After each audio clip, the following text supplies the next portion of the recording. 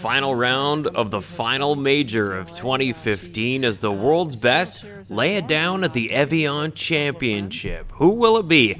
Lexi Thompson began the day one stroke back of Mi Yang Lee, and with this long birdie putt on two, we've got a co-leader. Good. Oh, it is good. Michelle Wee overcame a bad start to the tournament and finished strong, and she was helped by another eagle. Yesterday she did it on 9, and today on 7. She would finish at 3 under for the tournament. The leader through 54 holes, Mi Yang Lee, but trouble arrives for her on 3 when her approach flies the green and ends up in the worst possible place. A double bogey puts her to 8 under. Number 3, though, was the beginning of very good things for Lydia Ko. Watch her make this treacherous downhill putt look easy to go to 9 under.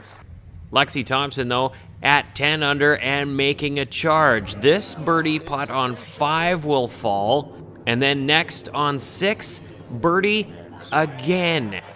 She would birdie 7 as well as she sets a blistering pace at 13 under par, but staying cool through all of this was Ko, and a birdie barrage begins on 11. Watch from a tough lie.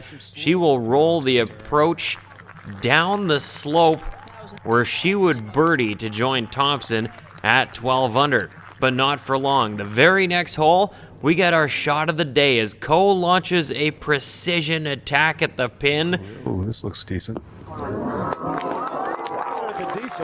That is off the flagstick and sitting pretty for birdie. That moves her to 13 under. She would birdie 15 to move to 14 under.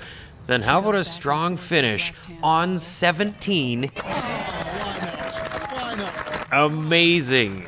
And then to the green on 18 where she has this putt for birdie, and you know it's coming. With a flair, Lydia Ko is the youngest woman ever to win a major championship. A 63 is the lowest round in any major this season as Lydia Ko finishes at 16 under par. Lexi Thompson is next at 10 under. Shen Feng rounding out your top 3 as the final major comes to a close in Evian-les-Bains. Next week, get ready for the Solheim Cup in Germany.